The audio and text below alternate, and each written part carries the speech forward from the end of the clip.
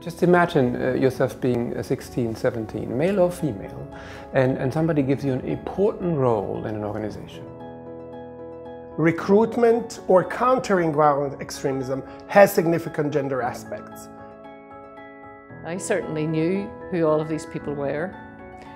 When no one else was speaking to them, we reached out in Northern Ireland through the Women's Coalition. Not recognizing that women can be both agents and recruitments and promoters of violent extremism, but again, more often be the ones on the front lines of countering is the key starting point. Recruiters seem to be smarter than we were for quite some time, because they actually do use both right-wing extremism and so-called Islamism, do use gender-specific strategies. The reality is, for the last more than 10 years, women have been on the front lines of really mobilizing against violent extremism. And women are very close to the ground. Women have the pulse on what's happening in the community. We need to make the connections that women make every day on the issues of safety and security.